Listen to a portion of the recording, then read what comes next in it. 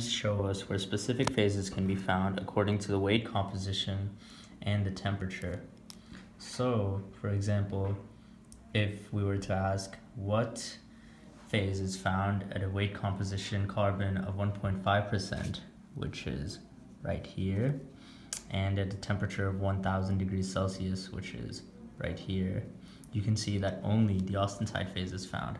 However, if we wanted a more complicated question to find out what phases are present at 3.5% carbon at a temperature of 1000 degrees Celsius, it is a little bit more tricky. So first, to find the composition, first we have to identify what phases comprise of this location. So this combines a phase of austenite and cementite right here. So to find the phase fraction of each of those specific phases, first we draw a line like this, and we divide the line up into two parts. Part like this, we'll just label it any variable you want. I'll just name it as y, and this part over here, which I'll just label it as x.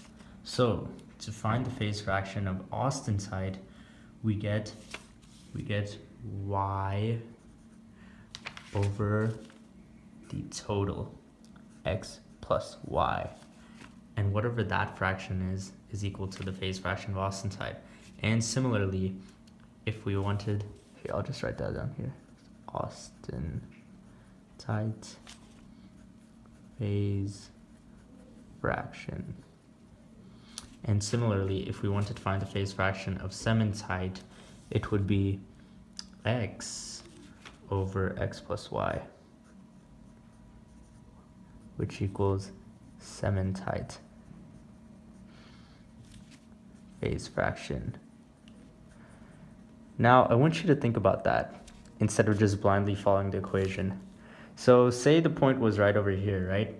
It's closer to the austenite phase, right?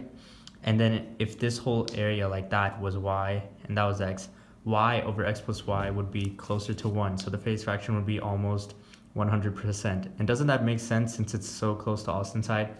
Whereas if the point was over here, which is much closer to cementite, it would be this whole area, which is x over x plus y, which is closer to 1. So the phase fraction of cementite would be closer to 100%.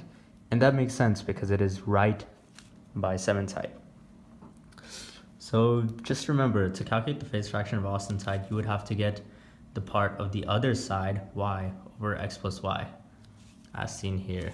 And then to calculate the phase fraction of cementite, you would have to get the other side, x over x plus y, which equals cementite phase fraction. Now,